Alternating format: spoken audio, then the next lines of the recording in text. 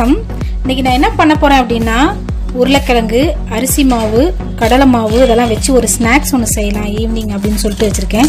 கிட்டத்தட்ட பார்த்தீங்க அப்படின்னா ஒரு 3 மிளகாய் நான் வந்து இது மாதிரி கட் பண்ணி வச்சிருக்கேன். ஏன்னா எல்லாத்தையும் அரைக்க தான் போகிறோம். அடுத்து சின்னதாக இவ்வளோண்டு குட்டியுண்டா இருக்குது பார்த்தீங்களா வெங்காயம், அது 2 எடுத்து கட் பண்ணி வச்சுருக்கேன்.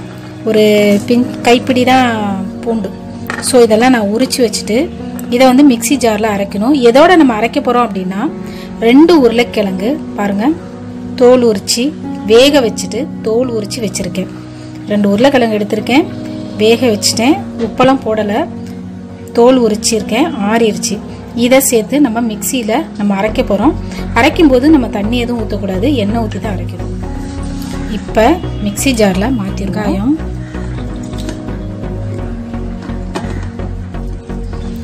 மிளகாய், பூண்டு,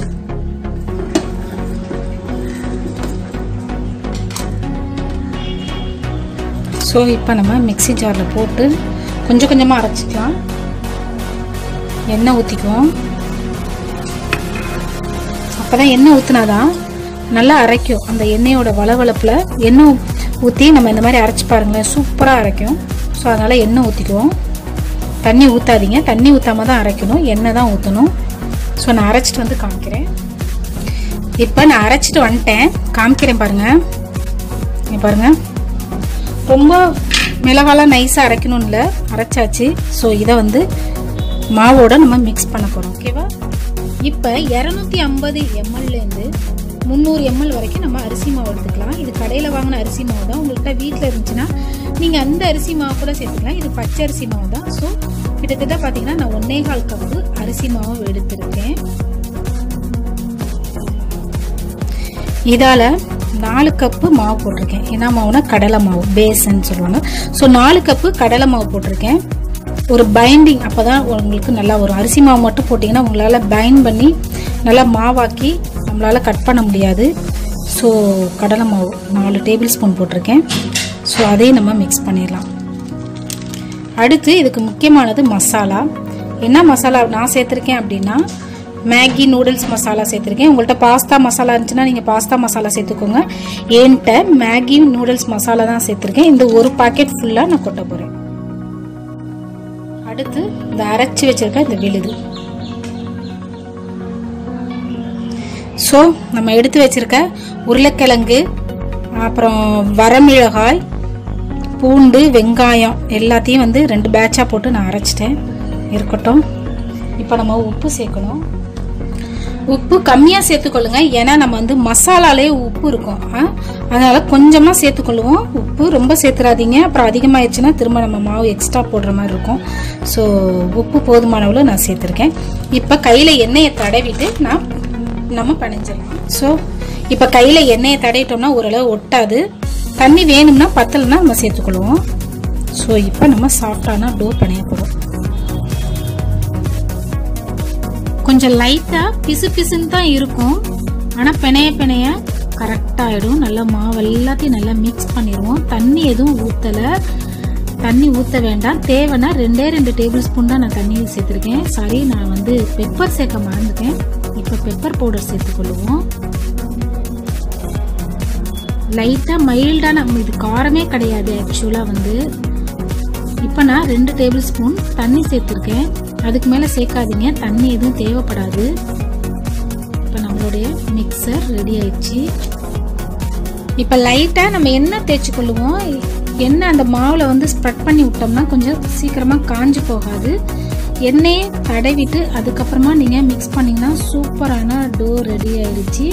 இன்னும் ஒரு 4 மினிட்ஸ் தான். நம்ம அழகாக கட் பண்ணிவிட்டு எண்ணெயில் போட்டு வறுக்க போகிறோம். இப்போ சாஃப்டான மாவு ரெடி ஆயிடுச்சு. உப்பு எல்லாமே கரெக்டாக இருக்குது பாருங்கள், சாஃப்டாக இருக்குது. ரொம்ப தண்ணியாக இருக்கக்கூடாது. ரொம்ப தண்ணியாக இருந்துச்சு அப்படின்னா நம்மளால் மாவு திரட்டும் பொழுது அப்படியே ஒட்டிக்கும், திரும்ப நமக்கு எடுக்கிறது ரொம்ப கஷ்டமாக இருக்கும். ஸோ நம்ம மாவு ரெடி ஆயிடுச்சு. இப்போ நம்ம ஒரு கட்டர் வச்சு கட் பண்ணிவிட்டு உங்களுக்கு காமிக்கிறோம். இப்போ சின்ன உருண்டையாக எடுத்துக்கொள்ளுவோம். பிளேட்டில் மாவை அப்ளை பண்ணிவிட்டு லைட்டாக தட்டிட்டு இது மேலே சப்பாத்தி அந்த பலு இருக்குது பார்த்தீங்களா, அதை வச்சு லைட்டாக ப்ரெஷ் பண்ணணும். ஓரளவுக்கு தின்னாதான் இருக்கணும். அதாவது பொட்டேட்டோ ஃப்ரெஞ்ச் ஃப்ரை பண்ணோம்ல அது மாதிரி இருக்கணும். ஸோ அது மாதிரி நீங்கள் உருட்டி கொள்ளுங்க. இந்த மாதிரி பீஸா கட்டர் இருந்துச்சுன்னா அதில் கட் பண்ணி கொள்ளுங்க. உங்களுக்கு எந்த மாதிரி டிசைன் வேணுமோ அது மாதிரி கட் பண்ணிக்கலாம். இல்லை கத்தி இருந்துச்சுன்னா கூட ஓகே, கத்தியில் கூட கட் பண்ணிக்கலாம். சூப்பராக வரும், ஒன்றும் பிரச்சனை கிடையாது. இப்போ நான் கட் பண்ணிவிட்டு உங்களுக்கு காமிக்கிறேன். இந்த மாதிரி எல்லாத்தையும் கட் பண்ணிவிட்டு தனியாக ஒரு பிளேட்டில் நம்ம எடுத்து வச்சுருவோம். உங்களுக்கு விருப்பமான ஷேப்பில் நீங்கள் கட் பண்ணி கொள்ளுங்க. இங்கே பாருங்கள், அழகாக கட் பண்ணியாச்சு. இப்போ இதை நம்ம தனித்தனியாக எடுத்து எண்ணெயில் போட்டு பொரிக்க வேண்டியது, அவ்வளோதான் ஃப்ரெண்ட்ஸ். இப்போ நம்ம ஒன்று ஒன்றா உள்ளே போட்டு வறுத்து எடுத்துருவோம். உடனே திருப்பிடாதீங்க, கொஞ்சம் வெந்ததுக்கப்புறமா திருப்புங்க. நல்லா வெந்துருச்சு பாருங்கள், கிறிஸ்பியாக சவுண்ட் வருது.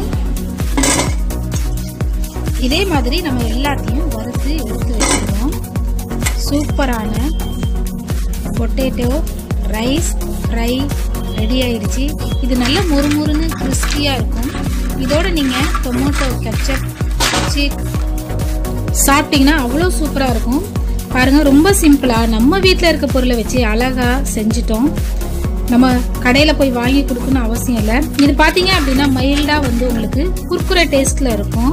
ஏன்னா அந்த மேகி மசாலா நம்ம இதில் சேர்த்துருக்கிறதுனால ஃப்ளேவர் ரொம்ப நல்லாயிருக்கும், ரொம்ப டேஸ்ட்டாக இருக்கும். காரமும் இருக்கவே இருக்காது. இன்கேஸ் உங்களுக்கு காரம் வேணும் அப்படின்னா லைட்டாக மிளகாத்தூள் தூவிக்கலாம். அப்படி இல்லை அப்படின்னா லைட்டாக வந்து பெப்பர் பவுடர் பார்த்தீங்களா, அதை கூட அப்படியே லைட்டாக மேலே தூவிட்டு நம்ம சாப்பிடலாம். டொமேட்டோ கெச்சப் வச்சு சாப்பிட்டீங்கன்னா செம சூப்பராக இருக்கும். இந்த லாக்டவுனில் இது மாதிரி ரெசிபியை உங்கள் குழந்தைங்களுக்கு செஞ்சு கொடுத்து வீட்டில் உள்ளவங்களை அசத்துங்க. இப்போ நம்ம சேனல் பிடிச்சிருந்தா ஒரு லைக், ஒரு ஷேர், ஒரு சப்ஸ்கிரைப் பண்ணிடுங்க.